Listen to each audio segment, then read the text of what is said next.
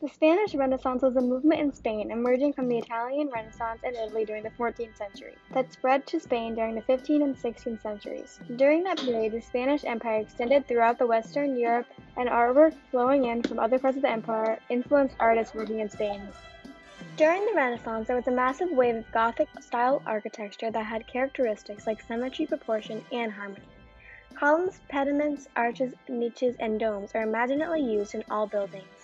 There were hundreds of buildings constructed during that time period, but one of the most popular today is Santa Cruz Palace. The palace was built in 1486 in Valladolid, Spain. It is considered to be the earliest building of the Spanish Renaissance. Another popular building from the Renaissance is the Monastery of St. Dominic. The Monastery of St. Dominic of Silos is a convent in Toledo, Spain. It features El Greco's The Adoration of Shepherds, which would later be moved to Museo del Prado.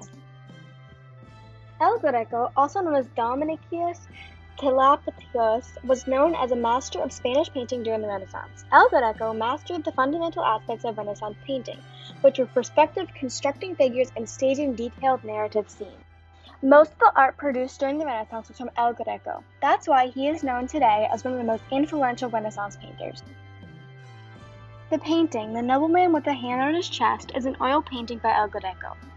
It is the most famous of the series of portraits of unknown gentlemen, all of them dressed in black and wearing white ruffs against a dark background. El Greco also depicted local legends, like in the Burial of the Count of Argos. It was widely considered among one of his finest works.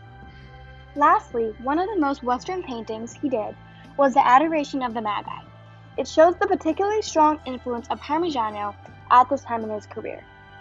The Spanish Renaissance was one of the most influential time periods in Spain, especially for new types of architecture and art.